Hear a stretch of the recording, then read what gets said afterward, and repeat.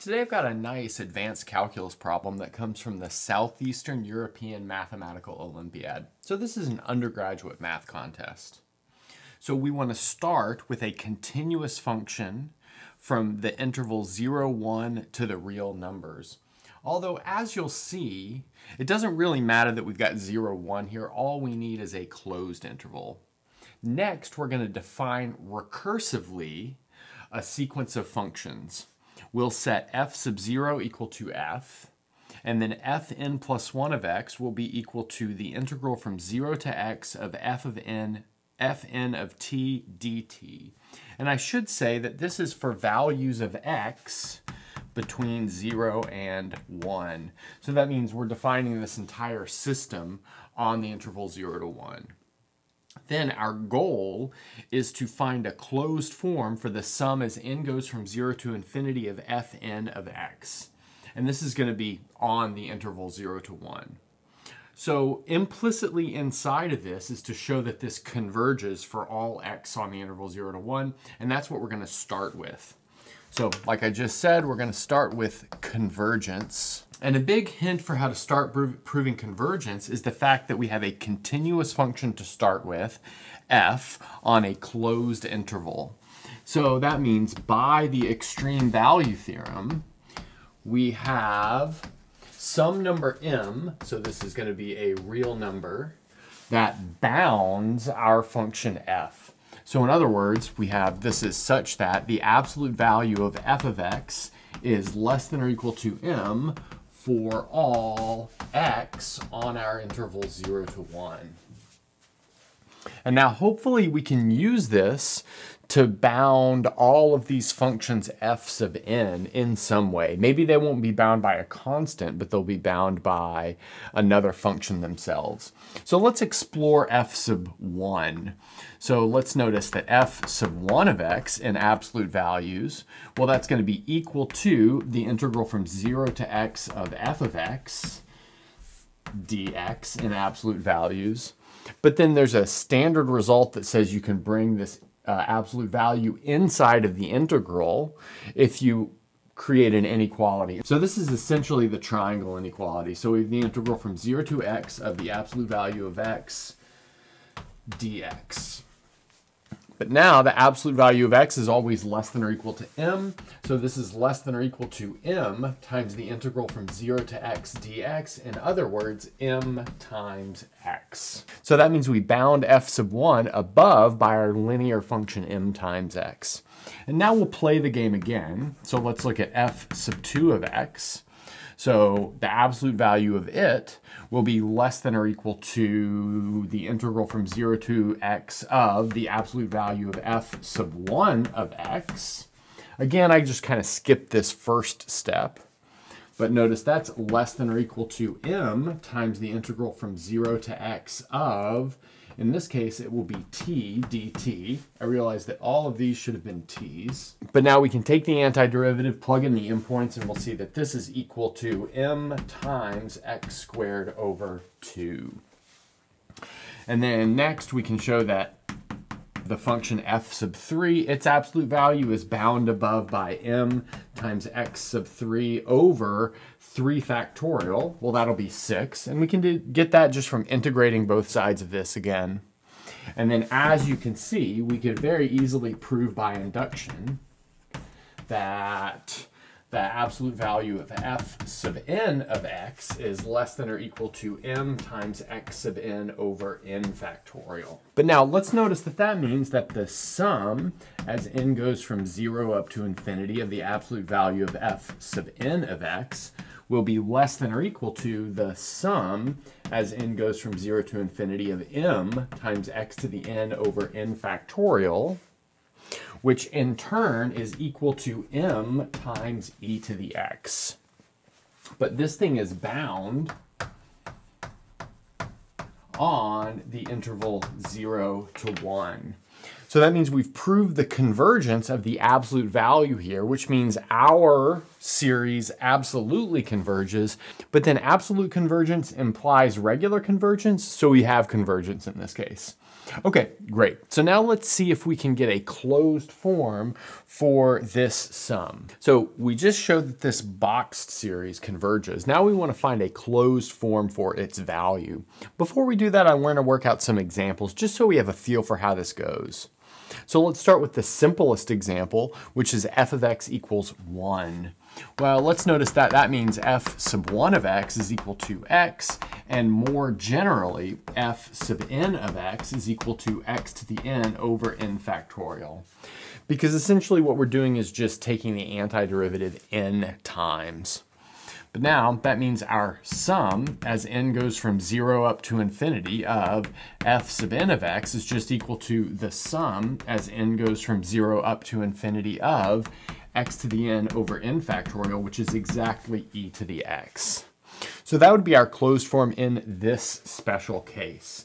And I think this special case is probably a very motivating factor to the writing of this problem in the first place. So let's look at this other example when we have f of x equals e to the x. Okay, well let's notice that f sub 1 of x will be equal to the integral from 0 to x of e to the t dt. You might want to say that that's equal to e to the x, but notice that it's e to the x minus e to the 0. In other words, it is e to the x minus 1. But now we can keep going. So f sub 2 of x will be the integral from 0 to x of e to the t minus 1 dt, which ends up being something like e to the x minus x. But let's notice that that means that we can inductively prove that f sub n of x will be e to the x minus, let's see what we have here, x to the n over n factorial. So something that looks like that. But then doing this calculation, we'll see that we get e to the x minus 1. So the minus x comes from integrating this 1 to t and evaluating at the endpoints. This minus 1 comes from evaluating e to the t at the endpoint of 0. And then next we could write f sub 3 as, well, I'll let you guys work it out, but it ends up being something like this. E to the x minus x squared over 2 factorial minus x minus 1 again.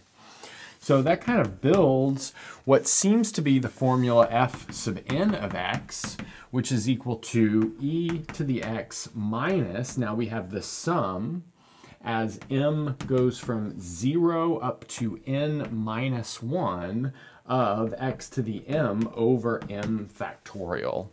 So something that looks like that. But now we can rewrite this e to the x as the sum as m goes from 0 up to infinity of x to the m over m factorial, using kind of the series expansion of e to the x.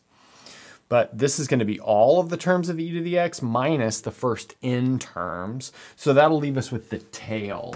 In other words, we have something like this. The sum as m goes from n up to infinity of x to the m over m factorial. So that's our closed form for f sub n. But now the sum that we're interested in can be rewritten as the sum as n goes from 0 to infinity of the sum as m goes from n up to infinity of x to the m over m factorial. But now we can switch the order of summation as follows. So this is going to be the sum as m goes from 0 up to infinity, and then the sum as n goes from 0 up to m of x to the m over m factorial. So switching the sum is a little bit tricky, but I'll let you guys work that out if you need to. Okay, and then finally, now this inner sum only depends on n, whereas our terms only depend on m, and there are m plus 1 total terms.